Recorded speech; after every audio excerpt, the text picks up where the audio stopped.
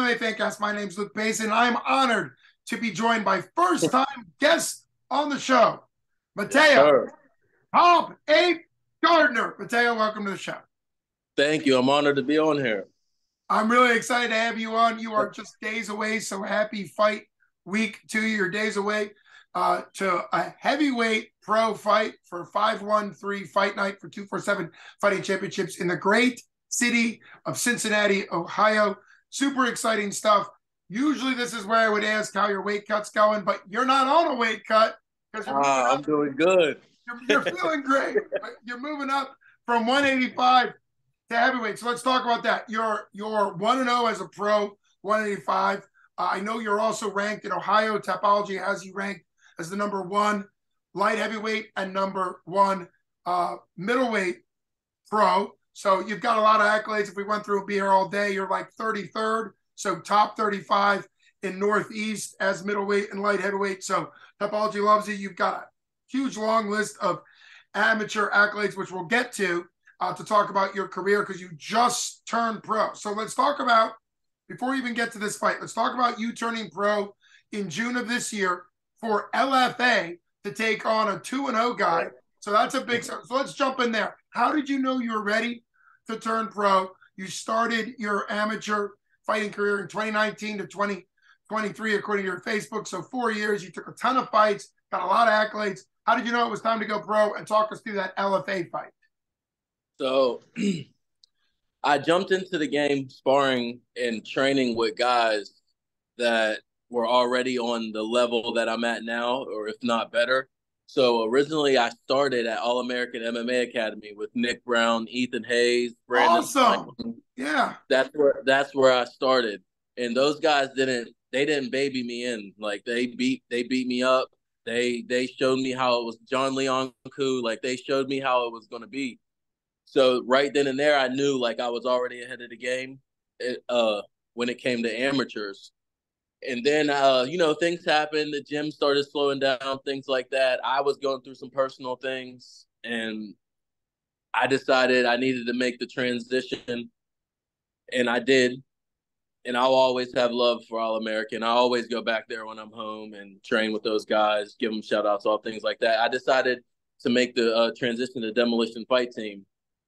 And when I got here, it was like that all over again. I went from winning like the Ohio Combat League title, feeling like I was good, feeling like I was a top amateur and stuff like that.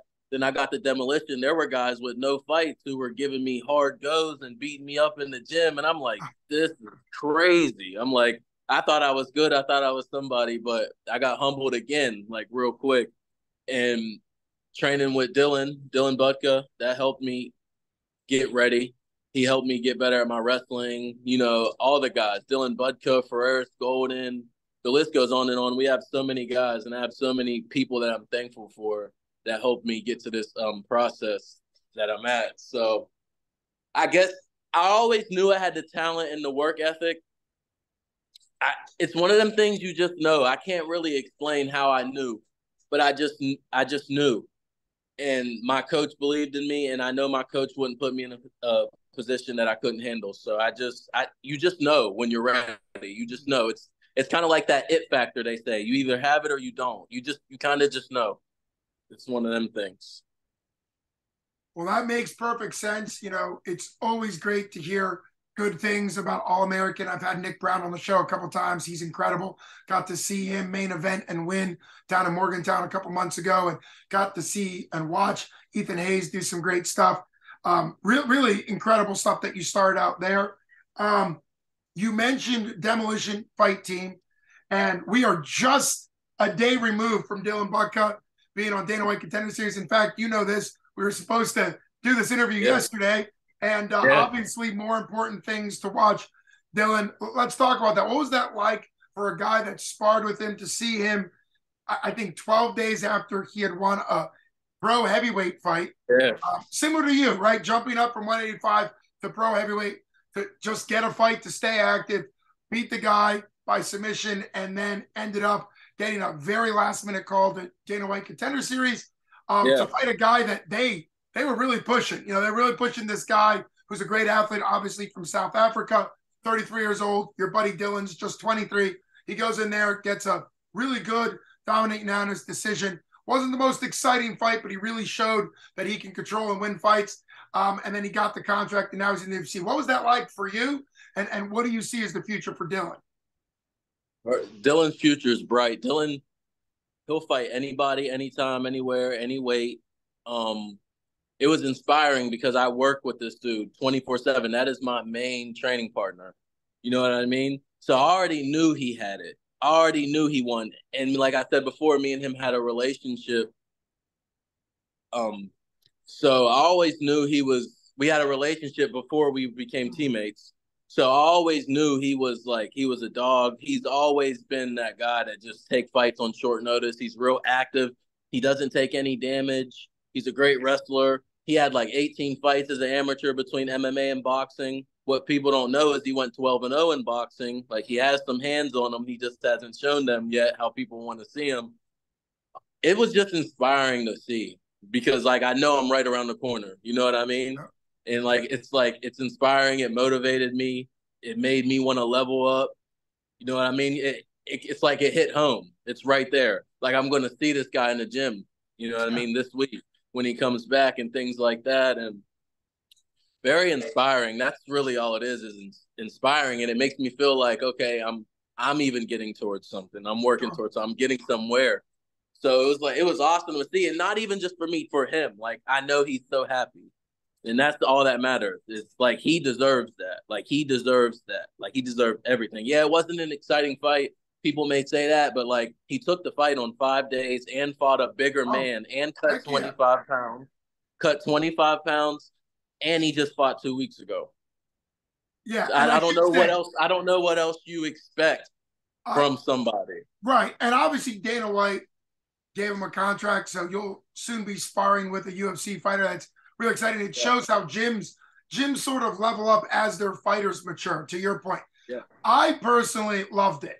You know, I've been around MMA and watched MMA enough to know, and been cage side like I'll be for your fight, that idea that a boring fight exists is only if you've never trained it or sparred it. Like what he was doing against a bigger, taller, longer opponent takes a lot of work. I personally think he did show the ability to strike. You mentioned his hands in space for boxing, but I really liked when the guy was on fours, he was on the side, throwing a lot of nice stuff on the side. And people don't realize it. It makes sense, but think about it. You know this. Getting hit with a punch you can't see sucks. Way worse than getting hit with a punch you can see coming in. And so to be on all your fours and taking these, they might look like little shots, but they really suck because you don't know where they're coming from. And a lot of times people use that to set up their rear naked choke or a back take or putting legs in, things like that. So Dylan showed himself to be awesome. And obviously, Dana wants him to go to 170. It'll kind of depend on what works best for him.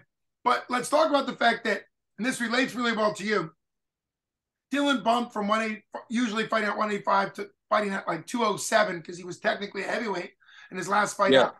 But you are fighting a heavyweight come Saturday for 2% fighting, who last time he weighed in, he was like 257. He looks like a guy that gets right up close to that 265. So what's the, and don't give away your game plan, but what's the confidence level taking on a guy who is obviously going to outweigh you by probably roughly 50 pounds, 45 pounds? And why say yes to this fight for this Saturday? Obviously, you've already fought a bunch at light heavyweight and middleweight. Confidence level is because I know my ability and I know skills pays the bills and size doesn't.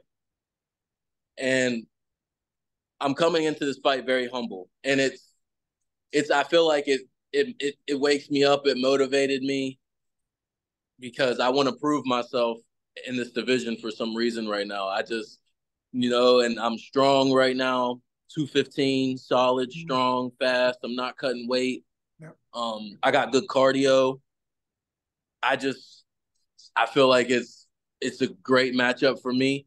I know he has the size advantage. I'm not going to fight him stupid. I'm not like, you know what I mean? Like, I'm not, so I just feel like it's what fell into my lap, and I've been looking for a fight. I've been saying I'll fight anyone. So if I'm going to talk the talk, I have to walk the walk too. And that's what I'm here to do. I'm not coming into this fight thinking I'm about to, like, I'm coming into this fight very humbly, very smart, ready to go, very focused. I know he's a big boy. I know he's gonna try to lean that weight on me, throw haymakers, put me on the cage, try to make it a little ugly. We got game plans for all of that. Sure. So I mean, I'm just coming here very humbly, and I'm ready to go, and I just want to let my fighting do the talking. I mean, that really makes perfect sense. And people may not realize how hard it is for a regional fighter, for a pro like yourself. You're 1-0. Of course, your opponent's also 1-0, so that's great too. That's good. That'll promote whoever wins career. But what people may not realize is, I always say, if you're basically under 5 to 8 pro fights, it can be really hard to get fights. You'd think people would just be gobbling up the guys like you and others and like your opponent. But the reality is, a lot of times early in a career, and of course your buddy Dylan didn't do this and you didn't do this, people are more picky. It's like once they get to the UFC, they're like, okay, I'll fight who you tell me to fight because you're the UFC. But a lot of times fighters on the regional level, at low level pro, are even pickier because they want to keep that spotless record. They want to, and Dylan did it right. He ended up picking up 2 losses on his way, but he fought 6 pro fights in a year. He showed his willingness, and I can see that in you. You fought in June. Now you're going to be fighting in September. And so I think it makes perfect sense. You described your willingness. I personally think, and I think a lot of people will say this, I've always thought like a 225-pound division in the UFC would make a lot of sense. Stipe Miocic, my favorite heavyweight fighter of all times, weighed in like 228, 231 when he was doing his thing. And obviously eventually got crushed by Ngannou, who was at the very upper end of that. But I personally think after 205, a 225 or a 230 would make sense for guys your frame and things like that. For you, obviously, you're athletic. You've got all of these accolades. Let's back it up, because you said you and your team have come up with game plan for all the advantages that your opponent has, and clearly we'll talk about them after the fight Saturday. But let's back up a little bit. For you as an amateur, there's a long list of things, several titles, several awards, but let's do it this way. What were like the 2 main highlights of your amateur career, whether it was your first win or a big title? Like what stood out to you now that you're a pro, and what stood out to you from your amateur? Obviously the 20-second knockout, that felt good. The right hand, just boom, just right then and there. Just like, I always knew I had power, but there's a difference between TKO and somebody when the ref stops it and then you put them to sleep. So that was a highlight for me. And going in against Daryl Booker when he was 5-3 or 6-3 for my first title fight, and I was like 3-1, and everybody was doubting me. Everybody thought I was going to lose and he was going to knock me out because he had like 3 knockouts at the time. He had heavy hands. He was putting people down, and just going in there and controlling the fight how I did, and being calm, doing everything that I was taught, and just listening to my coaches. And that was a milestone for me, my first title. Like, that right there let me know, like, okay, I got something here. So that was the knockout, and when I won my first title was definitely the biggest highlights of my MMA career, amateur career at least so far. That's when I knew, when I won that title, I was like, okay,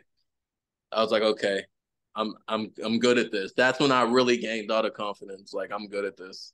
And that obviously makes sense, and congrats on that big win. But that's another reason why at the amateur level, for fighters watching this, it can be tough. But as an amateur fighter, you've got to take fights where you could lose, right? You got to take fights where the person has better experience, or like in your case, you were talking about a guy that had 3 knockouts. Like, there's got to be risk involved. Now, it's okay to take a couple when you're developing, but once you've gotten some fights under your belt, there comes that leveling up as an amateur, and clearly that was your moment of leveling up.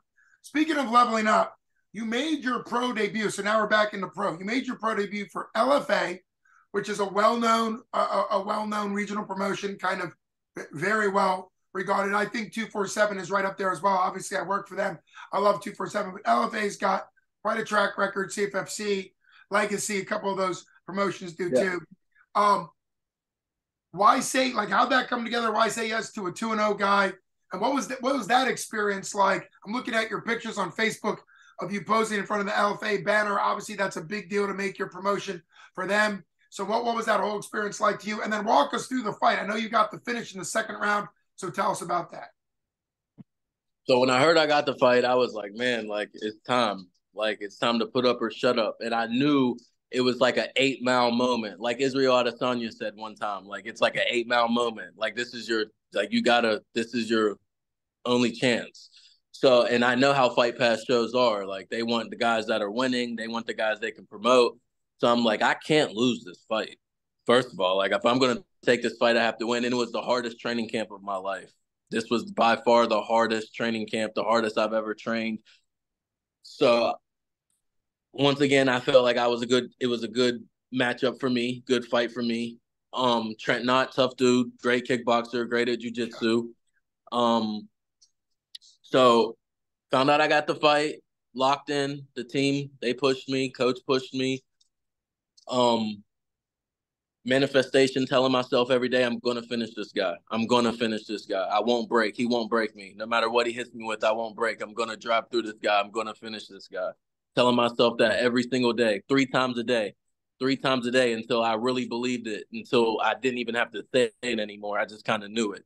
Telling myself that every day. And fight day comes, weigh-ins come. I make weight, feeling good. Eat, you're feeling good. Now you're really thinking straight when the weight cut's over. Fight day comes, wake up, do my light shadow boxing, get my stretching in, all them things. Fight day comes, I make that walk.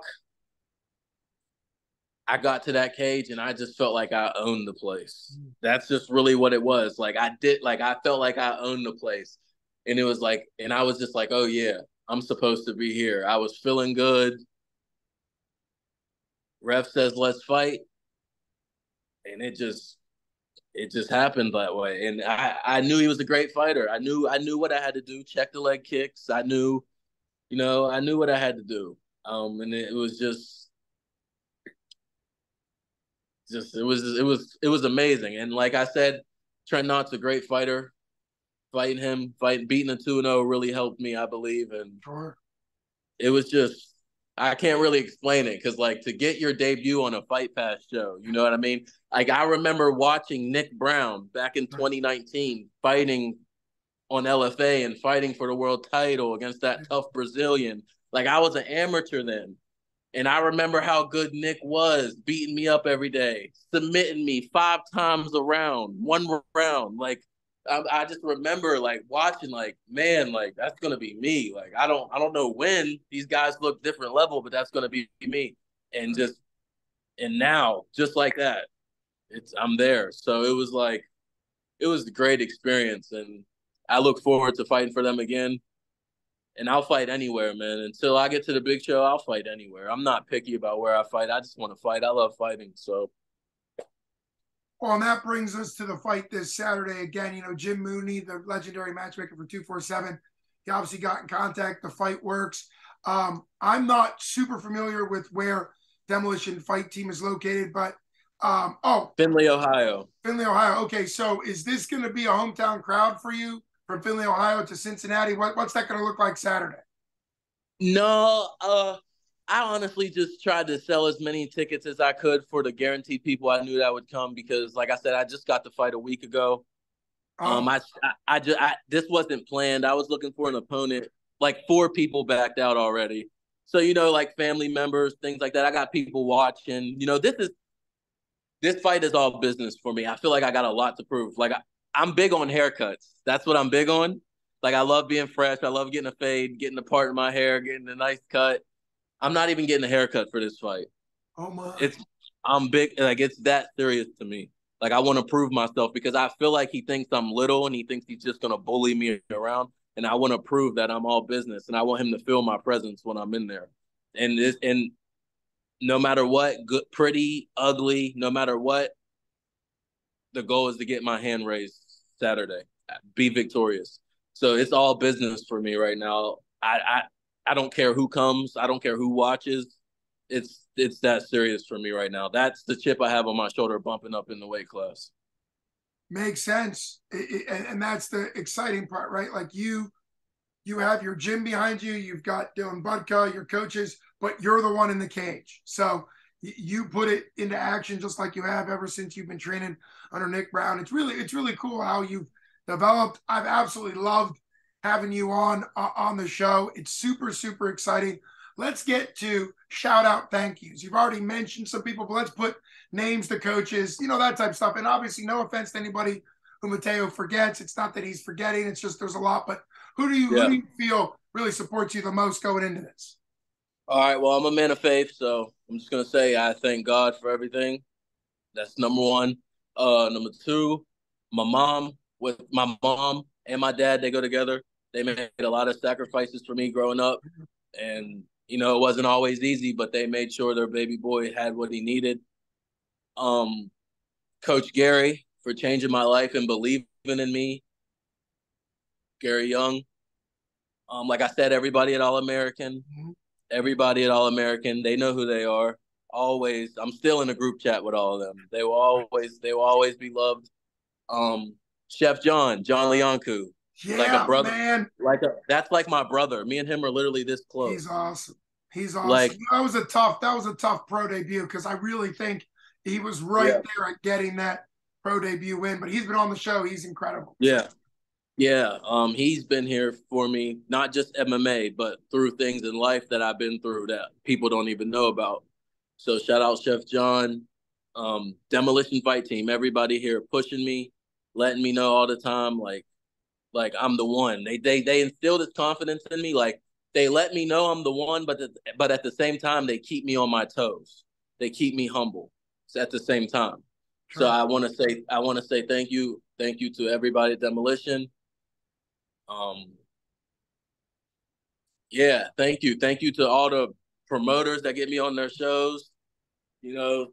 Thank everybody. Thank you for having me on the show. Like every little bit helps. You know what I mean? Like so I'm just very thankful, very blessed, and like I said, it's all business, and I'm just ready. I'm ready to go. Try not to think about it too much. My coach always tells me you shouldn't even be thinking about it until 15 minutes before you walk out. No need to waste that no need to waste that energy. But it's like a Friday night football game. You don't want to go to sleep. You don't want to go to sleep Thursday night. You're just ready. You know what I mean? And you're just ready to go. Like your coach is right though. I want you Saturday night thinking to yourself, I wonder why my hand's getting wrapped. Like what's happening? What's happening? Because you can only think about the fight 15 minutes before. So, but I've loved having you on. What I really like to do, it's one of the exciting parts about doing this YouTube channel is my hope is to follow you going forward, so that I love having repeat, even if you end up fighting, all over the place, hopefully one day UFC, just like your buddy Dylan did. Like that's one of the exciting parts. I follow a lot of guys from 247, but I end up following people all over. That's the fight business. Always really exciting. So hope to have you back after the fight to talk about it. And then also whatever's next for you down the road. It's just been awesome having you on. Thanks for sharing. It's been great timing for you to be able to talk about Dylan Budka for Dana White Contender Series. It's just perfect timing. And speaking of timing, it's going to be September 9th before you know it, this Saturday. I know. And for all the people watching that aren't going to be making the drive-in, 247fighting.com for the pay-per-view, and give Mataeo Garner obviously credit when you're checking out. That makes a big difference for him and also for the promoter to know what's what with that. So you've been listening to MMA Fancast with Luke Basin, and first time, hopefully, of many on the show. Really appreciate you coming on, Mataeo Top Ape Garner. Thanks so much, Mataeo, for coming on. Appreciate you. Okay. See you Saturday. See ya.